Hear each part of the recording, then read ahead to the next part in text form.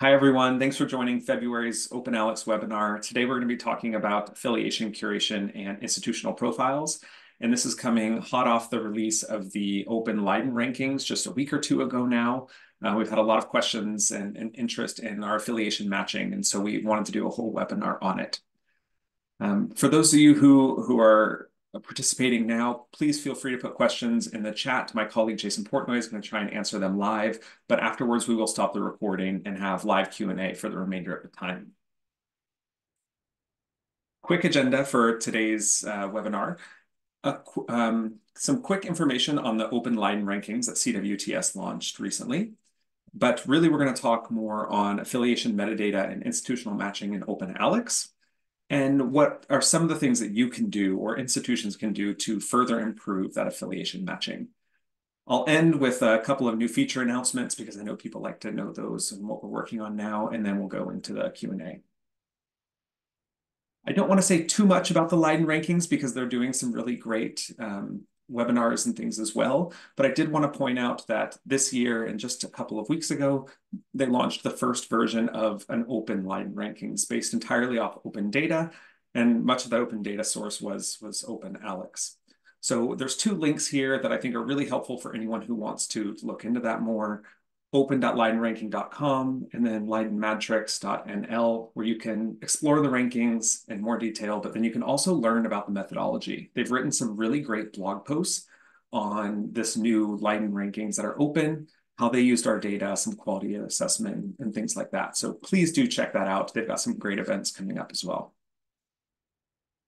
But the only other thing I do want to say before diving in, because it gives really good context, is that the Leiden rankings now using open data creates a different setting from the traditional proprietary data they've been using. And you can see this Venn diagram, and I've taken all three of these from one of their blogs, so please feel free to go look at those and read about them in more detail. But this Venn diagram at the bottom shows that the Open Leiden ranking has quite a bit more publications in it than the traditional Leiden ranking, but there is a lot of overlap. So a lot of the same publications, some that are only in the closed and some that are only in the open. So a lot of alignment here, but definitely some differences. And then these two graphs on the right are really important for affiliation matching because they basically took these two scenarios, the open Leiden rankings and the closed Leiden rankings, and asked, what percent of universities have a certain percent of documents missing in one versus the other? And you can see, read more detail on their blog about why some of these differences do exist. But I did want to point out that in these different versions, using the open versus the closed data, you do see slightly different information. And one of the things I really appreciated about their blog post is that they ended with practical tips for room for improvement. And these are slightly paraphrased from their blog post, but I think they're really important to focus on. And I'm going to use these as a guide for the remainder of the talk. But first, they said to us, OpenAlex, you can improve metadata completeness and the ability of our algorithm to match affiliation metadata to institutions. So that's something that we're taking on and have been continued working with them in the development of this and are continuing afterwards. They've said, research organizations, please, you can report errors, both to them and to us. We communicate quite a bit. But this is something that you can do. Publishers can contribute ROR IDs when depositing to Crossref.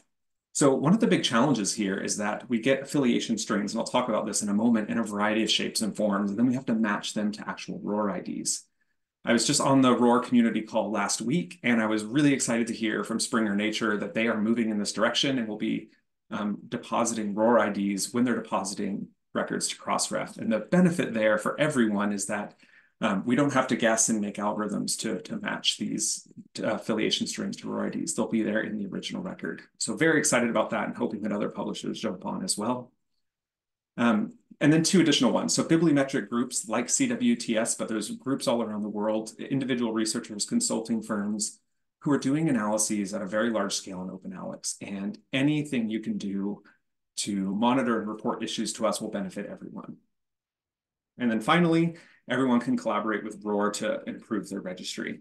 And I will just quickly say that working with ROR has been really fantastic. They're responsive, much more so than I was expecting an organization could be. And they're a lean team, but they do a really incredible work. And anything you do to improve your metadata records in ROR directly benefits what happens in OpenAlex.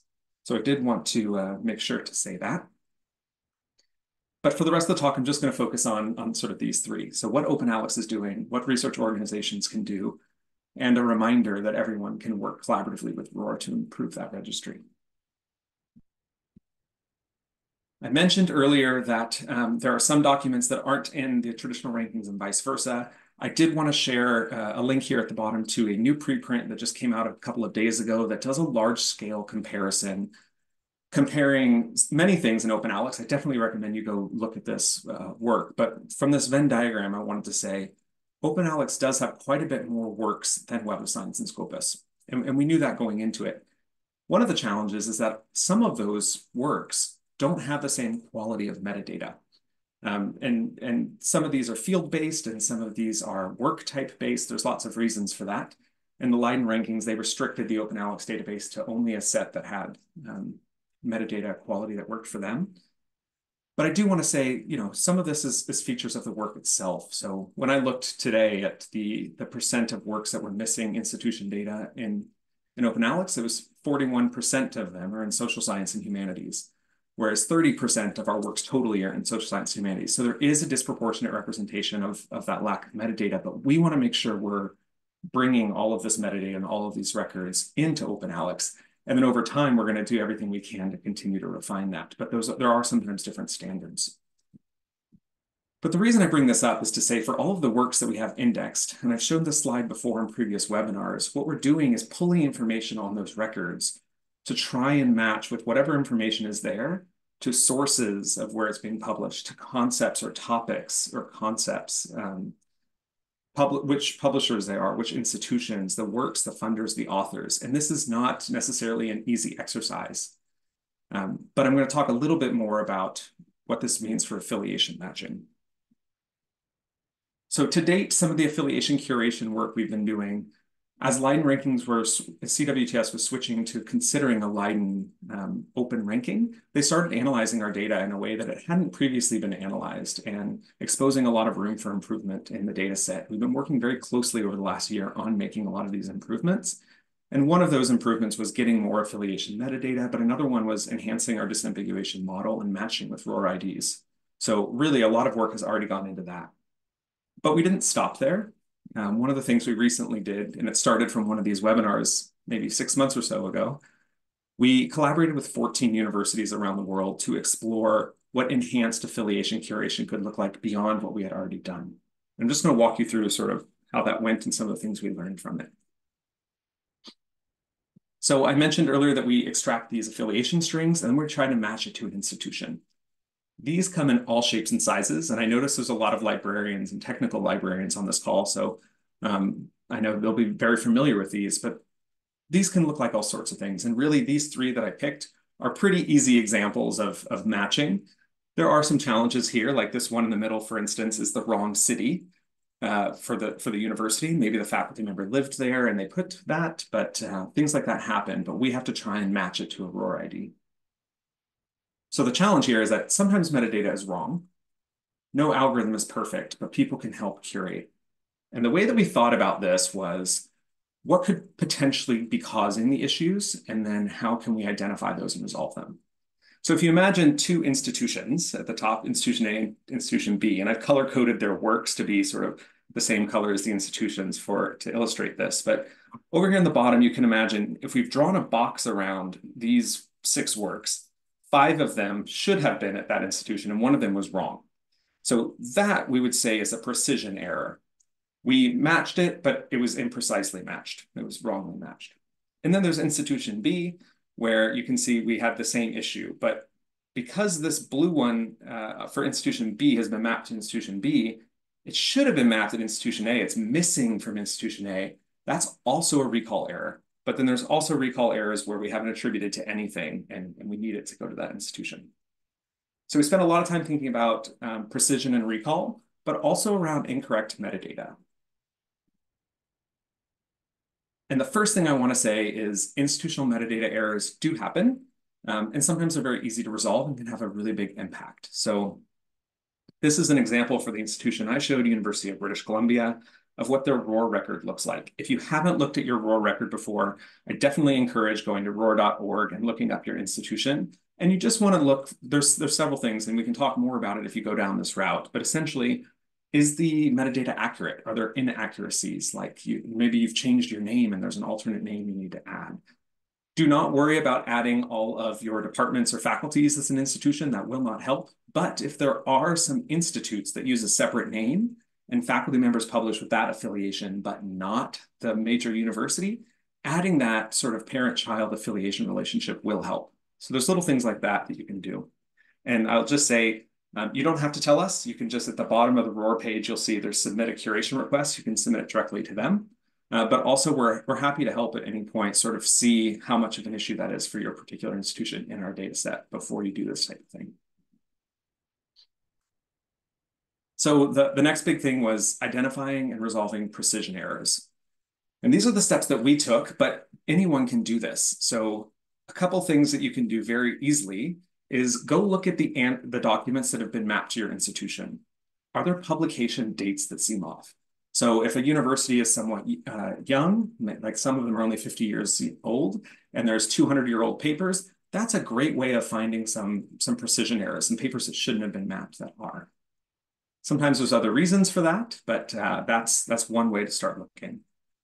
For institutions that publish on every topic, the second one doesn't really help. But if you're a focused university that only works on a few topics, like let's say you're a nursing institute and there's a whole bunch of publications that are totally unrelated to that, that's a great way of identifying problems. But what we did was we spot checked a random sample, both of DOIs that we had mapped to institutions, but also the affiliation strings that we mapped. And we looked at whether or not those were correct.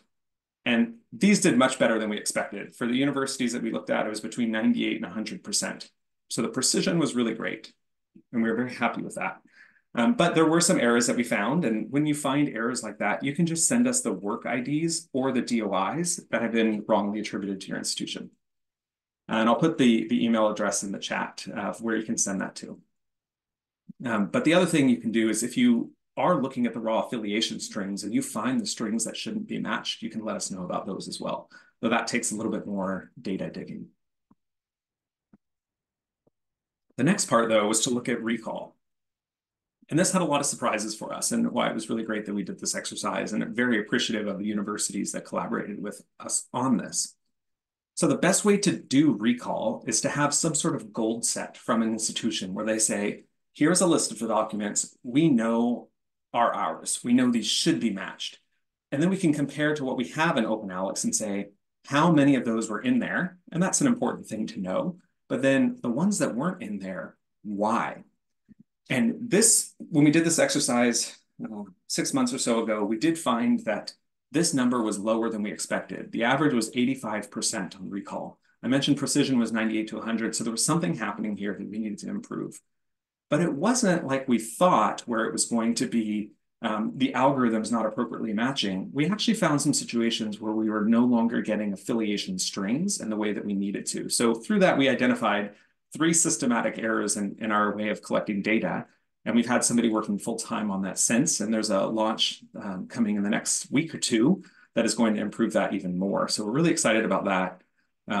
But now that we've sort of fixed those problems on our end, if you find institutions that aren't, or you find papers that aren't getting mapped that should, you can do the same thing. You can send us a list of DOIs, or you can send us the incorrect affiliation strings.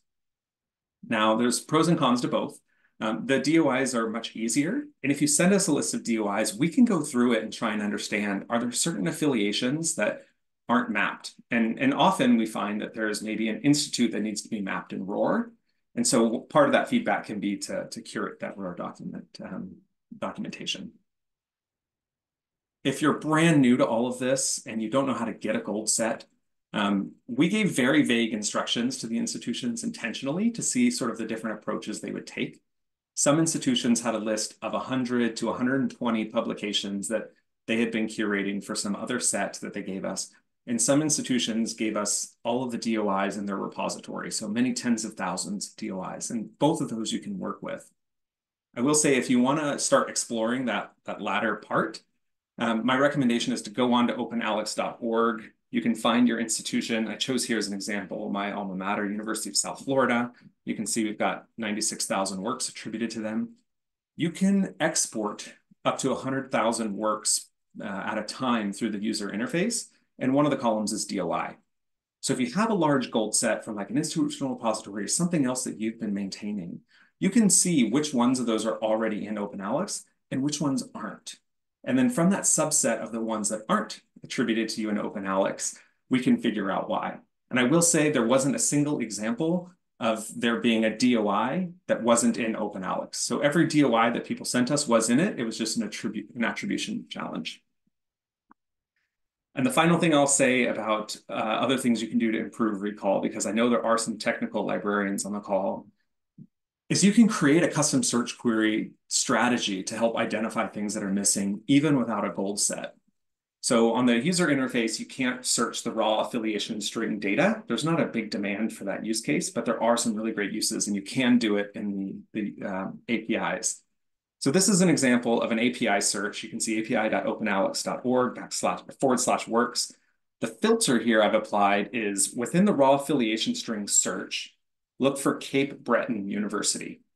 So this is where you can get creative in your search strategy and figure out what words you want to search.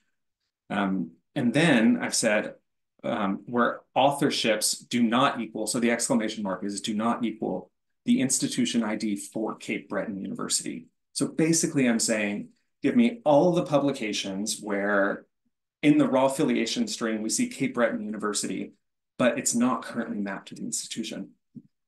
In this particular example, there were only 4, which was really satisfying to see. But just as an example, I've posted one here, Cape Breton University, Sydney, New South Wales, Australia. Cape Breton University is actually in Sydney, Canada. And it's Nova Scotia, actually, so NS, not NSW. But because the metadata had NSW, it tagged it to Australia, the Sydney there. And it had the wrong geographic metadata. So our algorithm wasn't matching it, but we were able to sort of make that change. So that's an example of how you can get really specific in trying to find these. And for most people, you won't need to do this. Our goal is to have the highest recall and precision we can have possible for all institutions around the world without any further sort of manual creation. But we also know that many institutions want to be able to refine it even further. And anything you do to identify those errors and give us that on-the-ground information, we can use to make OpenAlex better for everyone in the world. So we are very keen to collaborate with you on that. And I mentioned in the title of this webinar that we we're going to talk about institutional profiles. What I mean by that is that in the last version of the user interface that we launched, we have what we're calling profiles for a lot of these entities. So for an institution profile now, I brought up University of South Florida earlier. If you search University of South Florida and then click on that filter, you can see you get the institution ID number. But if you click this I button at the top right, it will actually take you to a link that has information on the institution. And so you can see here, this is an example of the link that you'll get when you click that. So if you're using the user interface, you probably often see openalex.org/works, and that's when it's doing work searches, so publication searches. This is now institutions. We're doing the same thing with authors and sources. Right now, it's pretty bare bones because we've just built this idea, but we're going to be adding affiliation hierarchies onto this page so that you can check yours. And see whether or not it's in sync with ROR. And we do have a link to your ROR record on there as well. And we're also going to be adding the top topics that your institution is contributing to. So things like that. But we want to hear from you. What are some other features you'd like to see when you look at an institutional profile? Because as we develop this out, it's really feedback from users that we're going to use to do that. And the last piece I'll say I put coming later here is we are working on the ability for institutions and probably librarians at their institutions to claim their institutional profile and do some curation work in OpenAlex. Our priority right now for that is going to be on author IDs and author profiles. So we're working on that at the moment, but coming later, you should be able to do that same type of thing for an institution. So that's the last piece I wanted to say about affiliation matching and institution profiles. I did want to add a couple of new developments that we've got going on before the Q&A to make sure everyone knows these are coming. But The CWTS topic classifications are now available in the API, and they will very soon be available in the user interface. We had an office hours on this last week, but I did want to say that the topics are slightly different. So the CWTS topic classifications were, and you can learn about this on the Leiden blogs as well, but based on citation patterns of papers, which papers are citing which and which are being cited by which, to come up with these sort of clusters of papers. And then those were topics. And these are really great because they, regardless of how we think about the world of science and research, these are actually how papers are citing one another. But that could only happen with a third of the publication data in OpenAlex, and it can't be applied to things necessarily that don't yet have any citations. So we came up with an algorithmic approach of going through OpenAlex data to classify them against the same topic structure. So it is slightly different, but uses the same topic taxonomy. And those are now live in the API as of yesterday. We've already got some feedback from people who are starting to play around with it. So we hope that everyone will be excited about that. We are seeing this as a bit of an upgrade from the Microsoft Academic Graph concepts. There were some ways that the concepts were working that worked really well for folks, and some ways that really weren't working to meet people's needs. And we see this as an improvement on a lot of those. So really excited about that. Another big project we've got at the moment is we're working on ingesting DataCite. So this is going to substantially increase the works in OpenAlex, but also the types of works that are in OpenAlex. And we've been getting a lot of interest in that, so stay tuned, coming soon. We have several initiatives on getting more data for affiliation and references. These are two of the things people have told us they want to see more of in OpenAlex. And so we've got a few things going on to increase those that we'll be launching soon. And we also heard very recently that people want to be able to save searches and set up search alerts in the user interface. And that's going to be launching, I believe, next week, but maybe within the next 2 weeks on the user interface, you'll be able to see the first versions of that. So we're really excited about that as well. And just this last piece, we are working next on author disambiguation. We spent a lot of time focusing on affiliation disambiguation, partly because of the CWTS Open Leiden Rankings, but also partly because that's the most prominent entity for most research intelligence use cases. But now we want to turn our attention to author disambiguation as well. People who are watching that space will know that we've made a few changes over the last 6 months, but we're looking for more of that coming up as well. So thanks again. I'm going to stop the recording in a moment so we can open it up for Q&A, but I did want to say, if you have questions and feedback or suggestions, please reach out. No matter what you're reaching out about, you can go to openalex.org/feedback and send us that feedback. And we really look forward to hearing from you, because that's the information we're using to help develop OpenAlex for everyone in the world. So thanks again, and thanks for those who are watching this after the fact.